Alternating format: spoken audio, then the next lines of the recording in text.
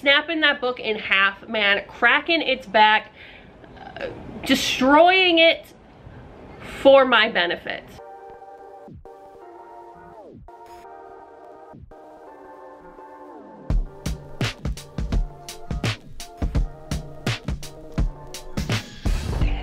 Hi, I'm Allie. Welcome to Mythic Melancholy. I just have a quick little tag video for you today. I'm going to be doing the reading habits tag.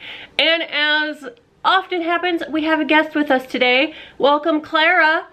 She's going to hang out with us while we talk about my terrible reading habits.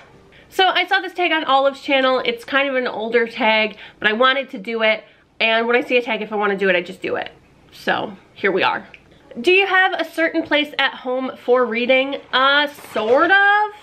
I tend to read in the living room because the living room is also like the playroom and the nursery. It's kind of the all-purpose room. It's also like our bedroom right now. We got a lot of kids and it just kind of works out that way. So I usually read in there because I don't really know where else I could read. I kind of just have to read where I can. So bookmark or a random piece of paper. I'm worse. I'm a dog-earer. Look, I always lose my damn bookmarks, okay? I can't keep a hold of them. I don't, if my kids grab them or if I set them down and I forget where I've set them, or they fall out of my book. I don't know, I can't hold on to bookmarks. It just doesn't work. I've given up. And yeah, I dog-ear my damn pages now because it's the easiest way to keep track of it. Can you just stop reading, or do you have to stop after a certain number of chapters, pages, at the end of a chapter, etc.? Well, I like to stop after a chapter. At the end of a chapter is where I like to stop if I'm going to stop. But I've got a horde of children, and so I tend to just read bits where I can throughout the day, whenever I can read. And so a lot of the times I can't always stop where I would like to. I'm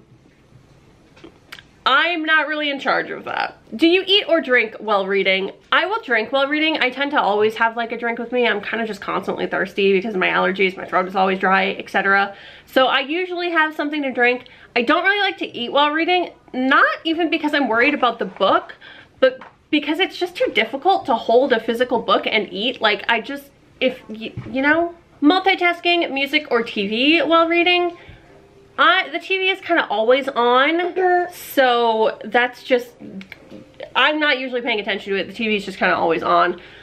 I would love to be able to listen to music while reading, but I can't, because whenever I'm listening to music, I just want to jam out and sing along, and I get too into the music, and then I can't focus on what I'm reading. I can do, like, the lo-fi, like, beats stuff, like the no lyrics, kind of chill jams type thing, but considering the TV is kind of just always on already as background, I don't tend to do that very often. One book at a time or several at once.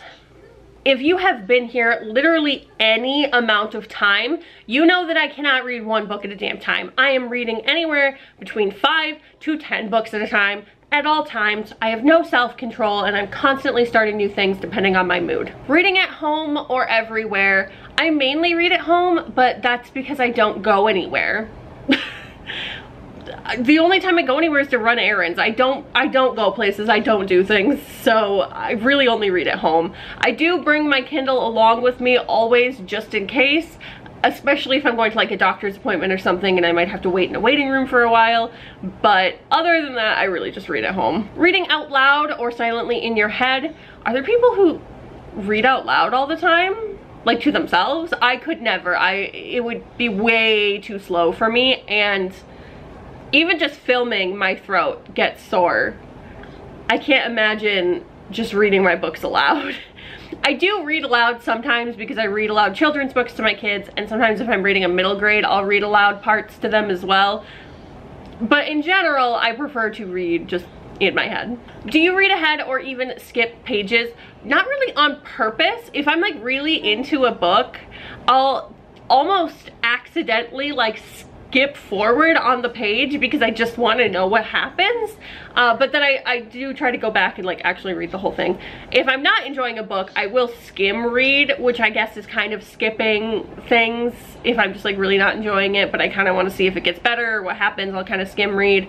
I don't usually like flip to the end to see what happens or anything like that, but I honestly wouldn't be against it because I am not someone who cares intensely about spoilers personally.